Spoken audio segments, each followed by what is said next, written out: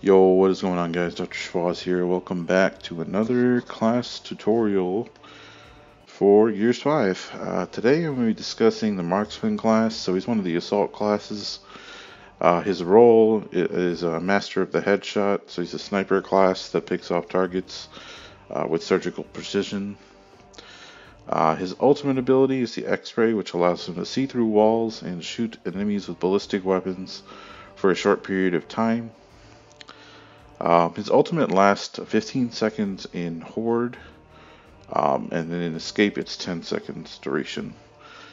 His passive ability allows him to penetrate through targets, to potentially get collateral kills. It says precision shots penetrate through targets. In my opinion, it's a bit of an underwhelming passive because of the rarity that enemies line up perfectly, allowing you to headshot 2, 3, 4 enemies at once. But yeah, that's his passive. Moving on to Marksman skill cards here. So we're going to start with long shot handling. It says a level 6 critical kills with the long shot. I have a 100% chance of automatically active reloading on active rounds. In my opinion, it's an awesome skill card. It allows the marksman to have guaranteed actives after you get a critical kill. So this kind of removes, once it's level 6, the stress of trying to look at the top right corner of the screen to make sure you're getting actives to maximize your damage output. It's a very rewarding skill card to use if you're super accurate with your shots. It allows you to continuously pop heads and deal massive damage. It's always a card I use in my lineup. Moving on to exploit weakness. At level 6. It's a 55% extra headshot or weak point damage. So a weak point would be like a critical area on an enemy that's not necessarily their head. So like the bottom of a pouncer belly, the underneath area of a snatcher, the back of a matriarch, the venom sacs on the wakatu, examples of critical weak point areas on enemies. So this is a base damage card, increase card I think you should always run to maximize your base damage as a sniper. It's always a card I have on whether I play Horde or Escape. Alright, moving on to modified long shot. This increases the damage and active effects of the long shot by 30%. Which may not seem like a lot, but it's certainly enough to damage and eliminate drones in one shot, later waves of Horde, and scions in 2 shots in later waves of Horde. In Escape, it's certainly really good as well. Definitely a great card to run if you're running a traditional long shot build. And I noticed in Horde, he's a bit perk dependent. In the later waves, it helps to level up those perks, which I will mention in conjunction with this card to maximize his damage output. Moving on to explosive critical hit. This is a fun skill card to run. It causes critical kills to explode for 85% flash damage. So basically, it allows the marksman to crowd control damage from afar. So you can, headshot like a scion or a drone. And if it's adjacent to a bunch of enemies, it can be pretty devastating, killing a crowd of enemies. Really useful card to run. Very fun card to run. Always pretty much have it in my stack, whether I'm playing Horde or Escape. I do occasionally take it off if I'm running with a veteran, but I will mention that combo in a bit. Moving on to Ambush. Ambush allows 100% increased critical damage to targets above 90% health. In my opinion, this is one of his best skill cards because once you pair it with other damage cards, the marksman basically become a sniping machine, picking off enemies at full health and like 1 to 2 active long shot rounds. So the key thing about this card is you have to make sure that you are shooting at enemies that have full health. If they don't have, are mostly above 90% health. If an enemy is like at half health, this card is not active anymore, and you don't have that 100% increased damage. So it may sound counterintuitive, but he does a lot more damage in conjunction with the other cards when enemies are higher health than when they are low health. So definitely a great card to run. Um, it's even more devastating in the ultimate since you do even more damage shooting enemies through walls. Moving on to Icy Precision. It says deal 34% freezing damage per active reloaded critical hit, weak point hit with the precision weapons. And I did mention before, precision weapons in Gears 5 include the Marksman, the Longshot, and the M-Bar. It works. Icy Precision works amazingly well with the Marksman and the Veteran's ultimates combined together. So you'll see some gameplay of this. The Veteran has an ultimate where he has automatic headshot hits for 40 seconds when you take cover next to him. And then Marksman ultimate is that he can snipe enemies through walls. So when you combine them, it's like a sniper strike, wreak havoc, clear the waves type of element there. It's a super effective card to run because it can freeze bosses in place. And it's an insanely efficient way to pass through Horde waves, especially boss waves. You get the Snatcher or the Matriarch frozen, and they can't go anywhere. And then, of course, when enemies are frozen, you do triple damage to any enemy when you freeze it, once you shoot it with something. And then later in the tutorial, you will see some footage of this combo that I use with Marksman Veteran, some gameplay of that. Alrighty, moving on to Critical Parade. This extends the X-Ray Ultimate duration by 25% per critical kill that you get. So roughly in Horde, that would give you roughly about 3.5 seconds of extra ultimate time every headshot you get. It works really well in conjunction with Icy Precision because you can use it with Veteran's Ultimate and get critical headshots, freeze enemies, continue the X-Ray Ultimate throughout the whole wave, which is very, very useful. It also works really well in Escape, like in certain hives, parts of the hive where you may need to clear out certain areas. Definitely a great card to run. Not a card to run all the time, but it's definitely a very good situational card to run. It does require you to be very accurate.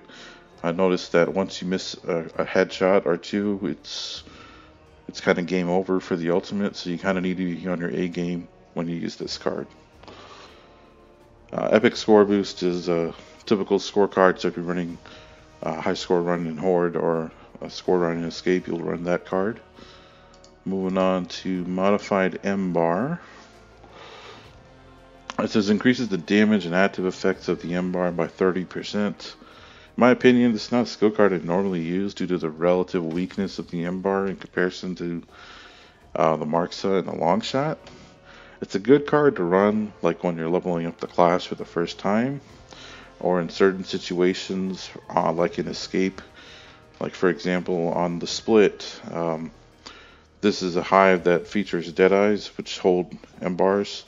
And it's a hive that doesn't have a long shot, so you kind of are forced to run the card to be effective if you bring that class. Patience recharges the X-Ray Ultimate 210% faster while not taking any damage for 120 seconds.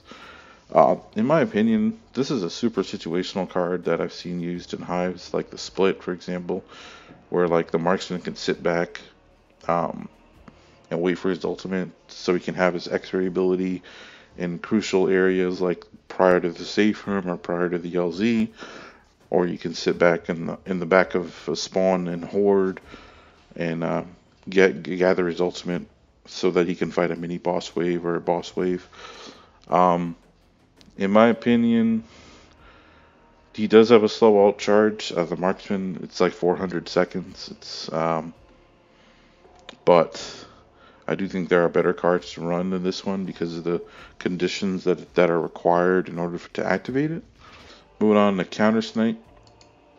It says it reduces ballistic damage by 32% by precision weapons So on a master level, that much damage resistance isn't enough to prevent being down from a long shot or M-bar. I could see it being useful on hives like Ice Queen or Horde daily maps that have freezing meat eaters. It could be a decent card. These low damage resistance cards aren't really that great unless they're paired with another health card, which he doesn't really have. So it's an okay beginner card to run, but I wouldn't recommend it on master level. M-bar ammo capacity increases the capacity by 35%. This is an okay card to run if you're first leveling up your classes, but once you get a level, weapon locker, you won't have to worry about ammo capacity for the M-bar. Like I mentioned, it's a lot weaker than the long shot. But once you continue to level up the class, I think there are much better cards to run. Alright, Master Marksman increases the active reload bar by 220% for precision weapons. So Marksman, M-bar, long shot. This is an okay card to run if you're struggling to get actives early on. However, I think this issue can be mitigated with cards like long shot handling, which give you 100% active reload chance after every critical hill you get. With the long shot, it's definitely a beginner or low level card. I don't think it's not too difficult to get an active anyway, but there are a lot more better cards you can run to maximize his damage output. Score boost to the typical score card to run if you need a high score in escape. You can run that card. And then Steady Hand, the final card, it reduces the camera shake and stun effects by 75%. So this can be a useful beginner card, like if you're struggling to snipe. Especially if you have a demo or a tactician or a gunner or any class using explosive weapons, like spamming the spawn with booms, GLs, whatever they're doing. That's going to cause a lot of shake in the background, so this card can mitigate that for a bit. Not a card I personally run ever, but test it out and see if it works for you. Alright, moving on. That's going to be the kill cards for now. I'm going to move on to the Horde perks. And then after that, I will have some gameplay of the Marksman class in action. Alright guys, before I go into mentioning the perks in Horde, I wanted to mention some of the card stacks that I use for Horde and Escape.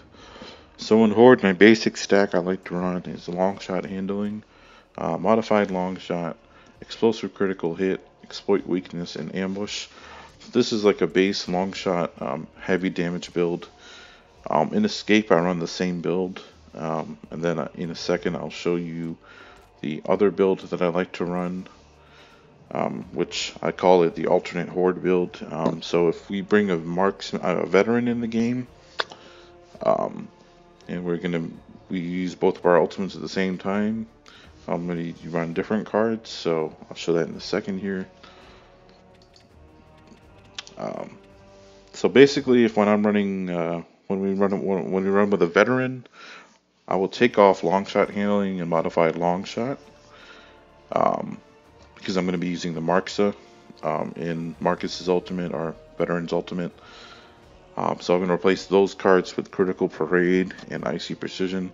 So Critical Parade will extend the length of the X-ray ability for every kill I get, and then Icy Precision will freeze the enemies and do freezing damage once they get low health. That's really good, useful card. Like I mentioned before, for freezing bosses and certain enemies in place. Very useful card to run. So yeah, I replaced long shot handling and modified long shot with Critical Parade and Icy Precision if you're running a veteran marksman combo. And then the other three cards are Explosive Critical Hit for the explosive headshot damage, Exploit Weakness, so that's just base critical damage, and then Ambush, which is more base critical damage above 90% health. So those are the card stacks I like to run. Pretty much it's either the basic class, basic build I usually do, and then if we get a veteran, I'll change the cards up. You could mix it up, like if you on certain highs you may want to run Patience, you can put that card on, or if you want to run like modified M bar, like on a hive like the split, which doesn't have long shots. That's a card you could throw in there too. So that's pretty much the Horde stacks I run. I'll show it again on screen here.